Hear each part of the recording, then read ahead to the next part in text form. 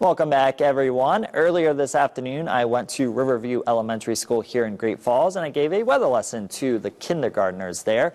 We talked about what weather is. We talked about temperature, wind, and air pressure, and we did some fun experiments that they enjoyed in relation to wind and air pressure. We also talked about rain and snow, and we had an indoor snowball fight, which I know the kids really enjoyed.